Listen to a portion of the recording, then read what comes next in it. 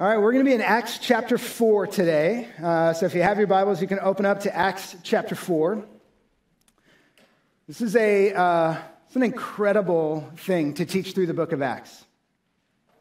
It's like, I know I did it 11 years ago here at Anthem. We taught through Acts, and teaching through it again, it just is, I love it. I love this book. And I know I'll say this a lot. You'll probably get tired of me saying it by the end of our time together going through Acts. But one of the reasons that I love this book so much is it just represents us. It's the finished work of Jesus. It's the poured out presence of the Holy Spirit. It's the apostles teaching what will become the scriptures that we have. It's the devotion to these elements, the church itself. This is us. This is our story that we are reading through, studying, understanding, and learning how to live out in our day-to-day life. And so when we read these things, there's not this, oh, that was then, that was the way they used to do it, that was back when God used to move, that was how things used to be when the Holy Spirit was active, and now the Holy Spirit's just kind of taking a nap. Like, that's not the story that we're in. We are in the thick of what we're reading in the book of Acts. So as we read this, there will be some key things that we're going to pull out. I just want you to hear it through that lens of this is our story. So starting in verse 5, we'll go through verse 22. This is Acts chapter 4. It says this: On the next day, their rulers and elders and scribes gathered together in Jerusalem with Annas the high priest and Caiaphas and John and Alexander and all who were of the high priestly family. And when they had set them in the midst, they inquired, by what power or by what name did you do this? Last week we talked about a healing that Peter and John did. A man lame from birth had jumped up and started walking and leaping and praising God. So they're being examined for this miracle. Verse 8, then Peter, filled with the Holy Spirit, said to them, rulers of the people and elders, if we are being examined today concerning a good deed done to a crippled man, by what means this man has been healed, let it be known to all of you and to all the people of Israel that by the name of Jesus Christ of Nazareth, whom you crucified, whom God raised from the dead, by him this man is standing before you well. This Jesus is the stone that was rejected by you, the builders, which has become the cornerstone. And there is salvation in no one else, for there is no other name under heaven given among men by which we must be saved. Now, when they saw the boldness of Peter and John and perceived that they were uneducated common men, I wonder what those guys look like. You look uneducated and common. Those are compliments, right? They were astonished, and they recognized that they had been with Jesus.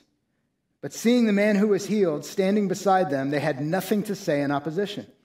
But when they had commanded them to leave the council, they conferred with one another, saying, what shall we do with these men? For that a notable sign has been performed through them is evident to all the inhabitants of Jerusalem, and we cannot deny it. But in order that it may spread no further among the people, let us warn them to speak no more to anyone in this name. So they called them and charged them not to speak or teach at all in the name of Jesus. But Peter and John answered them, whether it is right in the sight of God to listen to you rather than to God, you must judge. For we cannot but speak of what we have seen and heard. And when they had further threatened them, they let them go, finding no way to punish them because of the people, for all were praising God for what had happened. For the man on whom this sign of healing was performed was more than 40 years old. Let's pray. Lord, thank you for this amazing text. I pray that you would fill us with your Spirit as hearers of your word. Lord, to receive, to know, to be empowered and encouraged, would you shape us today? Thank you, Lord, in your name. Amen. All right, so starting things off, we have Peter filled by the Holy Spirit. Peter and John were arrested. They had been walking to the temple for their regular prayers. They see a man, the man sees them, he cries out for alms. He's a man lame from birth and he's begging, he cries out for alms. And they say, silver and gold we do not have, but what we have we give to you in the name of Jesus Christ of Nazareth. Rise up and walk. And they reach out their hand and they grab him and pull him up. And the man leaps up and starts running and jumping and leaping and praising God. Like from not walking for his entire life to having fully functioning legs, the guy he's pumped. He's excited. He is so thrilled with what's gone on. So they all start walking into the temple, and this whole crowd starts running after them. They want to be a part of the energy of what just happened. They're running after the crowd, and they're curious, and they're perplexed, and they're astonished, and they just want to know more. So this whole crowd runs in, and Peter and John look at that crowd, and they start preaching the gospel to that crowd. They preach about Jesus, who that crowd had shouted, "Crucify him," just a few weeks before, and here the power, the miracles that Jesus had done, now his disciples are in fact doing as well. It's a crazy moment. And then the Jewish leaders come in and they see what's happening. They're at the temple, and Peter and John are preaching about Jesus, who this whole crew just crucified a few weeks before. And so to tamp things down, they arrest Peter and John to give it a night to breathe. So they take Peter and John and put them in jail, and then they bring Peter and John out the next day. And the rulers and elders and scribes gathered together in Jerusalem. So I want you to imagine like the seating like a semicircle, and Peter and John are placed sort of at the center of this semicircle of the leaders. And Luke makes a point to mention who's there. Annas the high priest and Caiaphas, and then a couple other guys named John and Alexander that we don't know that much about. But Annas and Caiaphas, according to John 18, are the two that were judging Jesus and determining that he was going to be the one that should die. John 18 tells us that Caiaphas is the one that says, hey, it's better if one man dies. He's looking at the situation and saying, we need to put an end to Jesus. Caiaphas himself was the one that said, we need to put an end to Jesus. And here he has Peter and John standing before him in this very moment. And when they set them in their midst, they inquired, by what power or by what name did you do this? Is anybody in here a lawyer? Raise your hand if you're a lawyer. Just out of curiosity. Anybody a lawyer? We don't have a single lawyer. We got to save some lawyers, guys. That's crazy. Yeah, where's Brock? Come on. All right. He ruined my moment. Yeah, all right. No lawyers in the room. Okay. Well, I'm not a lawyer, but I've seen a lot of movies and read a lot of John Grisham books. And so what I know about the law is this. You never ask a question that you don't already know the answer to. And these guys ask the question, by what power or by what name did you do this? And you can just imagine Peter and John in this moment like, you want us to answer that? Like, is this real? They're standing in front of the Sanhedrin, the rulers of Jerusalem, and they're being asked a direct question, by what power or by what name did you do this? And the text tells us, Peter, filled by the Holy Spirit, said to them, all right, guys, if we're being examined for a good deed, let us tell you. Here's our answer. Let it be known to all of you and to all the people of Israel that by the name of Jesus Christ of Nazareth, whom you crucified, whom God raised from the dead, by him this man is standing before you well. This is an interesting moment. Peter and John are like, all right, if we're being asked in this official setting, we want the gospel on record. Imagine court documents and people writing things down. This is one of those kind of moments, and they get asked an official question, and they give an official answer. One of the commentators that I was reading on this said that the Sanhedrin could no longer function in ignorance after this. They have been given a direct answer to the question that they asked. By what power or by whose name have you healed this man? I say it was by the name of Jesus Christ of Nazareth, that one that you crucified a couple weeks ago. By his name, this man is standing fully well. Now, they had the man there. So they arrested Peter and John. We don't actually know if they arrested the crippled man as well. That might not have gone over with the crowd. What was his crime? Being healed. And so either he was in jail overnight or he came back the next day and was there and was a part of the trial as evidence. But he was standing with them, and they're looking at him and saying, that was done in the name of Jesus. Now, Peter, instead of just answering the question, kind of pushes his luck just a little bit. And he says this in verse 11. He says, "This Jesus is the stone that was rejected by you, the builders, which has become the cornerstone, and there is salvation in no one else, for there is no other name under heaven given among men by which we must be saved." So the first thing that happens here is Peter draws, we're like live time. He didn't have a chance to really prep for this sermon. This is him coming out of jail, getting asked a question, and him responding to it. And he quotes Psalm 118 back to the Sanhedrin.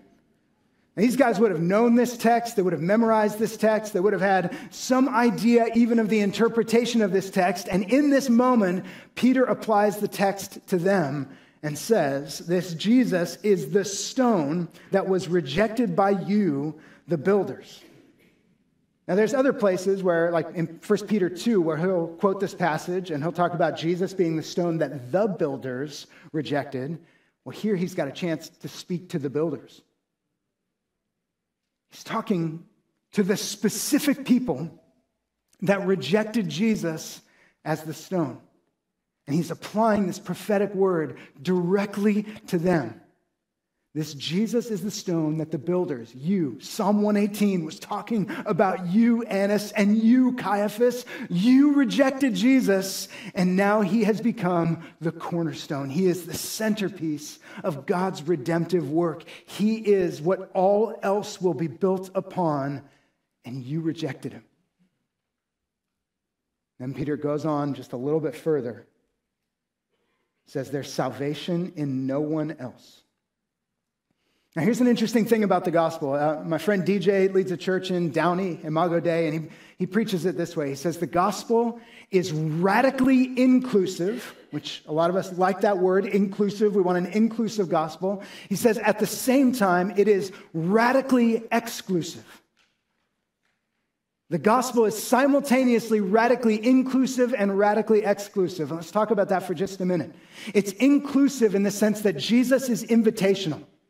Come to me, all who are weary and heavy laden, and I will give you rest. Is any of you thirsty? Let him come to me and drink. And from his heart will flow rivers of living water.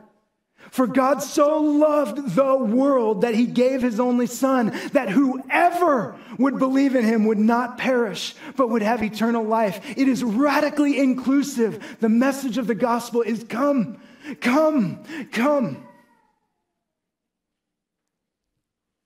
But it is radically exclusive in that the gospel is explicit that there is no other way to life but through Jesus Christ. As much as we would like to think it, maybe some other people have some truth that they've got kind of grabbed a hold of and they've found a way to God. Maybe there is the kind of divine equation that if people just are decent people and do enough good stuff that when all's said and done, God will kind of just allow them into eternity. Maybe there's a way. Maybe the Bible tells us a way, but it doesn't tell us the way.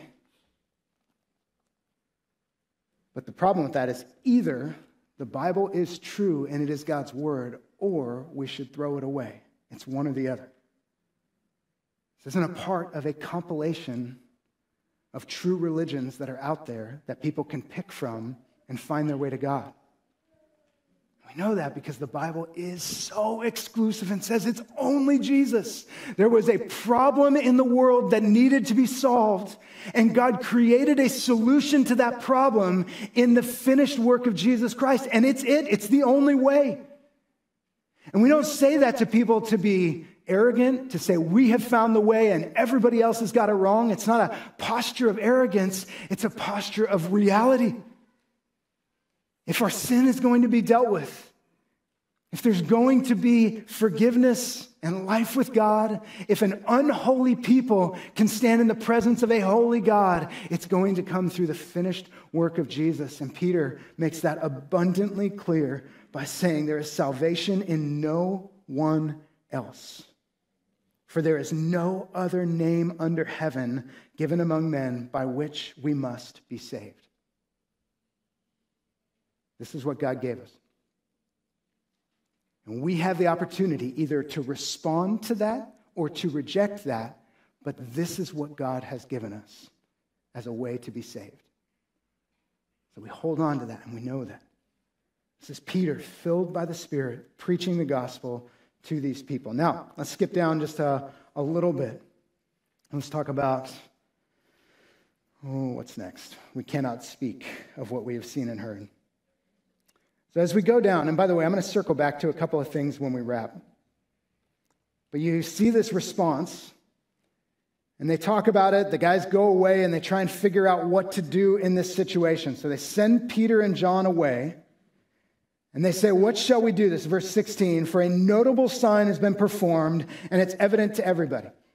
So the Jewish leaders are aware that there's pressure. Everybody saw this. We all know what happened.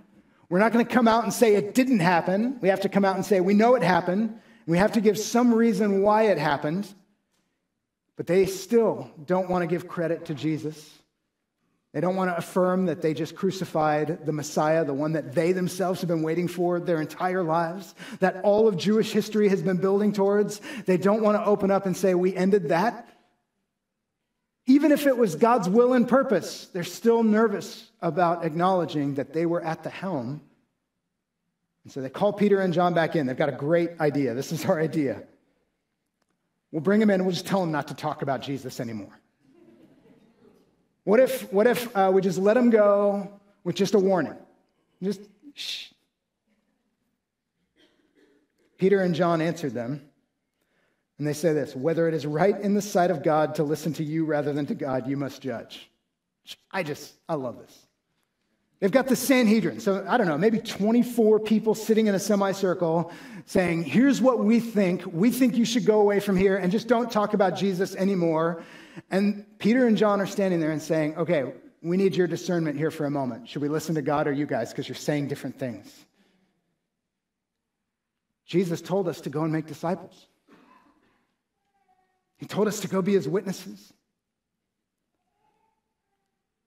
Jesus told us to do something different than what you're telling us to do, and Jesus is God. So we have to discern right now, do we listen to God or do we listen to you? And then they go on and say, for we cannot but speak of what we have seen and heard. And this, I just want to take a few minutes and talk to you about, is the Christian life. We cannot but speak of what we have seen and heard. And one of the things that can tend to happen when we think about the idea of evangelism, and honestly, in a room like this, I'm guessing we're in the 80% followers of Jesus. Most of us have given our lives to Jesus. Some of us are searching and trying to figure out if this is what we believe. But the ones of us that have already given our lives to Jesus are tasked with a specific assignment to go make disciples of all nations. It's not for other people. It's not for other Christians. It's not for people with a different gift mix or a different personality. It's not for trained seminarians. It's not for missionaries that have gone through years of training and you are somehow exempt. This is the call on every believer for all time. Go and make disciples of all nations. Go. Teach people to obey Jesus. And baptize them in the name of the Father and the Son and the Holy Spirit. This is the job of the church, of the people of God. Go. And most of us exempt ourselves from that. And something that's happened in the last, 20, 30, 40 years is we've gone down this road of trying to be strategic with our evangelism. Like, okay, well, we'll build relationship first. We'll build trust first. And then, 15, 20, 25 years later, we kind of let people know that we're Christians and we go to church and invite them to come with us. Sometimes we can get so nervous about telling people our spiritual life that we hold on to this unbelievably powerful and beautiful truth and we don't release it into the lives of people when the thing that God has asked us to do is to release this beautiful life into the lives of the people that we love and the people that we hate. Our friends and our neighbors and our enemies are to get the goodness of God. It's for us to take and receive and then to give. It is not for us to hold on to. Peter and John summarize in a phrase what at some point we do need to train ourselves into. We cannot but speak of what we have seen and heard. Now, a little bit about the what we have seen and heard. I grew up in the church. Literally, my parents planted a church 3 days before I was born, so I grew up in the church. Everything about my life was church. I grew up in Sunday school. I did Awana, memorized tons of scripture, sword drills, the whole 9 yards. If you don't know what any of those things are, I apologize. That's just church life as a kid in the 80s, and that was my life. That was Kristen's life. This is what we grew up in. Anybody else grow up in what I just described? All right, well, welcome to the party, pals. And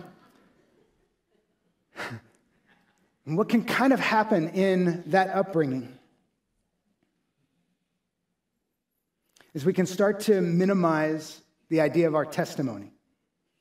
We get a little bit nervous, like there was no power encounter. There was no radical transformation. I wasn't, a heroin addict on the streets, and then Jesus came into my life, and now I'm walking with Jesus and preaching the gospel, and I get to testify to the power of transformation from the gutter to this glorified moment of serving Jesus, and we can kind of end up just being like, I was just a church kid that said yes, and I got baptized, and now I'm just here. And so it feels like there's no power in our story, so we hold off on our story, and that idea of what we have seen and heard, we're just like, I haven't really seen anything. I haven't really heard anything. When you really look at it, I don't know the power of God all that well. And so our testimony ends up not being something that we're oftentimes really willing to share or speak about, because what do I tell people? Yeah, I was a decent kid, and then Jesus made me a better kid.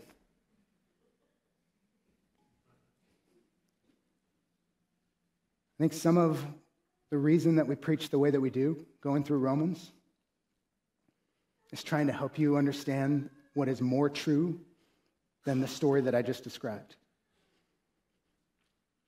That's that each of us, from the day that we were born, were enemies of God. We were born into sin. We were born into a curse. We were born into needing to be rescued by the living God.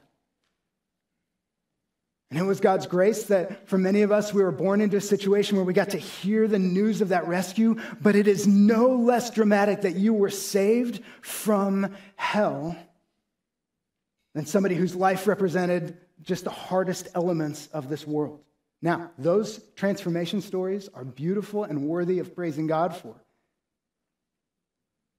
But I guess what I'm trying to say to you, church kid, is so is yours. Your story of rescue is supernatural. God came into your life, a life that was destined for destruction, that was going to be eternally judged for your sin, and God rescued you out of darkness and brought you into this marvelous light.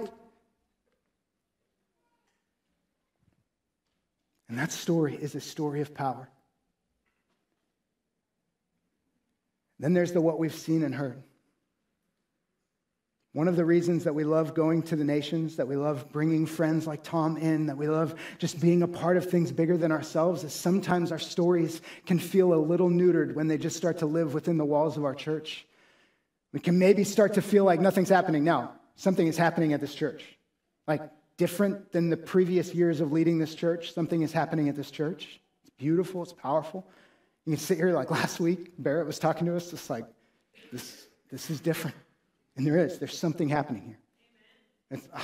It's beautiful.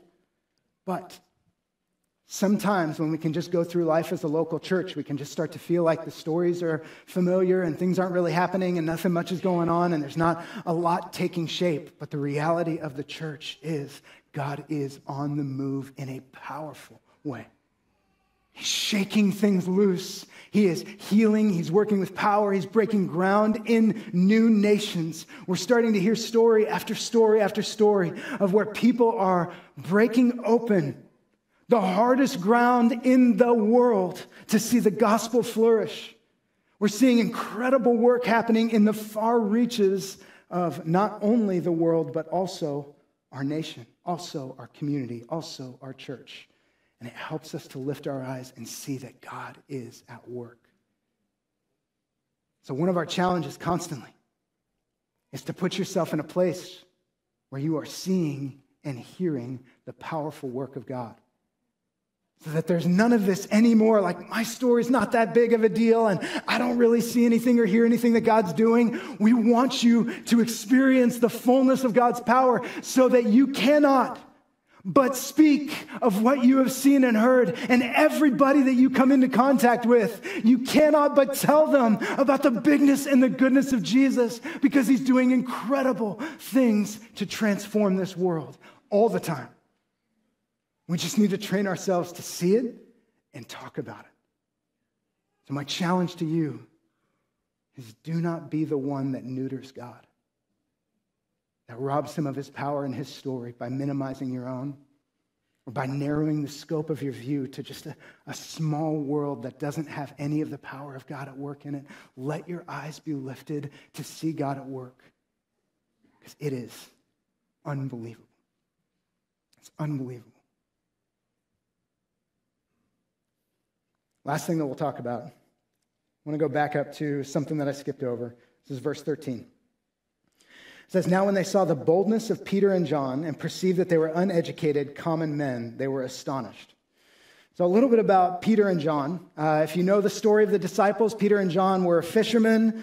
Most likely when Jesus called them into ministry, they were mid to older teenagers, so probably in their 16, 17, 18-year-olds. So maybe by the time they're standing in front of the Sanhedrin, they're 20-year-old kids, give or take. 20-year-old young men. Now, Peter's already married. That's a lot of life happened earlier in Jewish culture, so things have already started to take shape for them. They have lives, and they are adults, even at 20 years old. But they're young. There's a path that you would go down. If you're a Jewish kid, you would go to Hebrew school, you would learn the Torah. And then at the end of your Hebrew school, they would determine if you've got the goods to go forward into the next stage of school, or you would be asked very kindly to be done with your education and to go work in your family business. And if you left to go work in your family business, your education stopped at that point. So all the kids got Hebrew school, but not all the kids got the next level and the next level and the next level. And ultimately, the pinnacle was rabbinical school, where they would go and they would actually learn from one of the rabbis. We learned that Paul was an apprentice to Gamaliel. That's the highest of education that they had to offer in the Jewish system. So we have Peter and John that did not make it through the first round of, or maybe they made it through the first round, but they got to the end of the first round of their schooling. And then we have Paul, who made it to the farthest reaches and even became a Pharisee himself, the most educated in Jewish life. So just know that we have the spectrum in the Christian world. So these Sanhedrin folks, they would have been the ones that made it all the way and then became the master rabbis and then probably even started having students themselves, and now they are the Sanhedrin. They're the rulers of the Jewish court. And they're looking at Peter and John, and they're saying, okay, clearly these are uneducated common men. But Peter's grabbing Psalm 118 and he's like, you are the builders that rejected the stone. They're speaking with such authority. And the leaders are looking at this and they're like, okay, clearly these are uneducated common men, but they recognized that they had been with Jesus. Here's the question that I want to ask. Was this the first moment that they recognized that these guys had been with Jesus? Or is there something else going on here? When you look at the story of Peter and John, there's an element of their lives that are forever marked by the fact that they walked with Jesus. They had been with Jesus. They moved in, out, and around Jerusalem, Israel, Galilee for 3 years with Jesus. They ate with him. They crashed together in Peter's house. Been to Peter's mom's house. Peter lives at his mom's house. They've been to all kinds of places together. They've been with Jesus. One of our tendencies can be to say, well, those guys were with Jesus. They were with Jesus. They saw things we didn't see. They had access to things we didn't have access to. Peter got to climb out of the boat and walk on water. They were with Jesus. But Jesus tried to prepare us for his absence by saying a couple of things that I think are pretty important. Matthew 28:20 says this. Jesus says, I will be with you to the very end of the age. Is he talking to Peter and John? Absolutely. Is he talking to you and me? Absolutely. In John 15:4, Jesus says, abide in me and I in you. Jesus' purpose and intention for life with you and life with me is togetherness, withness, that we would be walking together in life, abiding in him and him in us, a life together. We know this because in John 17, Jesus preaches this, I do not ask for these only. Who are the these only? Those are his disciples that are there at that exact moment. That would be the 12 minus Judas. That's the crew that's with him at that exact moment. And he says, I do not ask for these only, but also for those who will believe in me through the word that they will teach. That's us. Jesus in John 17 is praying for us. And what does he pray? This is incredible. He says that they may all be one, just as you, Father, are in me and I in you. So he's comparing the union of the Father and the Son, and he's saying to the next generation of believers, I want them to experience the union that you and I are experiencing. So this is Jesus praying for us, that we would experience this union with him. And he says this. He says that they also may be in us, so that the world may believe that you have sent me.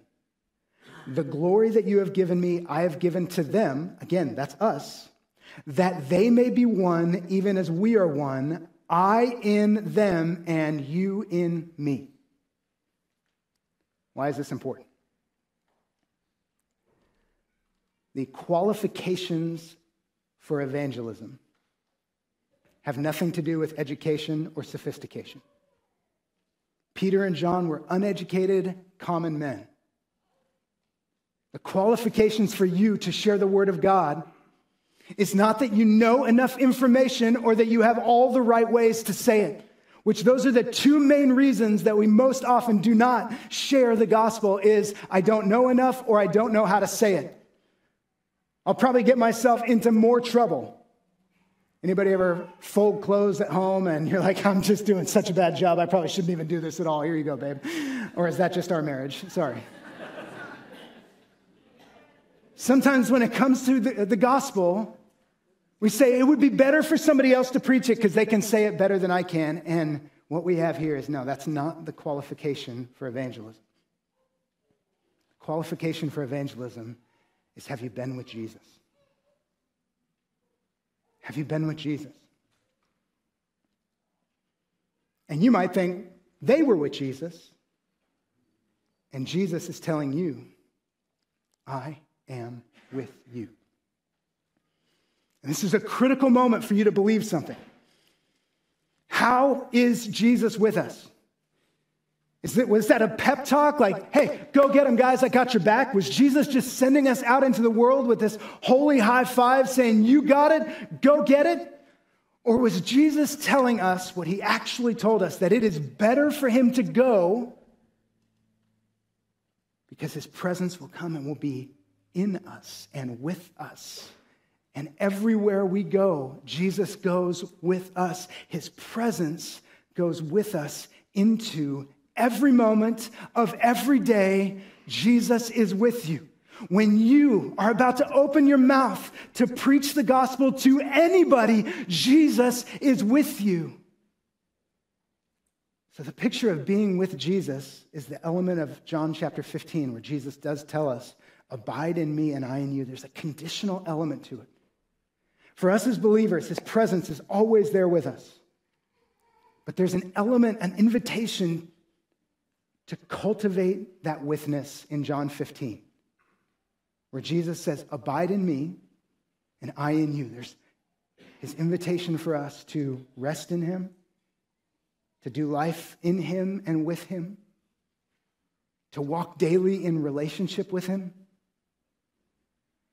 to grow in understanding that he is there with us, to learn how to talk to him, to have this communion with him where we're just growing in our togetherness by his Spirit. We're going to have a baptism this morning, and that picture of baptism is designed to show us this picture of union. That we're united with Jesus in his death, and we're united with Jesus in his resurrection. And that's the call of us, is to live our lives in union with Jesus. And when we do that, Jesus makes his witness known. Meaning, people start to see when you've been with Jesus. Now, I just want to ask a question, and you can raise your hand if you want, because I think it'd be helpful for people to see. Have you ever been with somebody that you see on them like, oh, that person's been with Jesus? Raise your hand if you've been with somebody like that. Okay. I've been with people like that.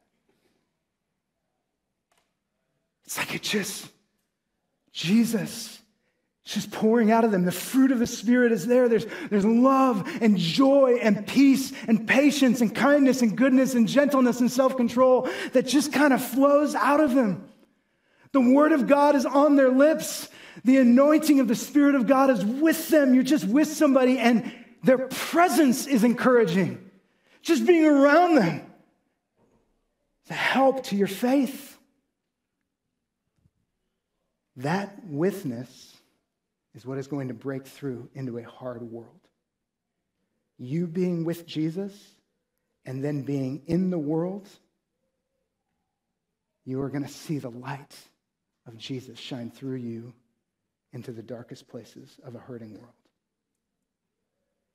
This is why we call on the body of Christ to live life with Jesus. Walk by the Spirit.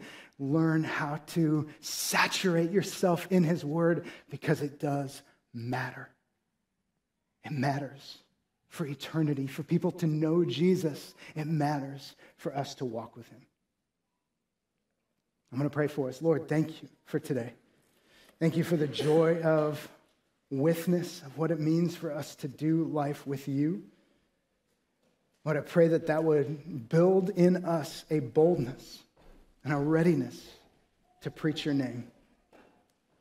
We love you, Lord, and we praise you. It's in your name we pray. Amen.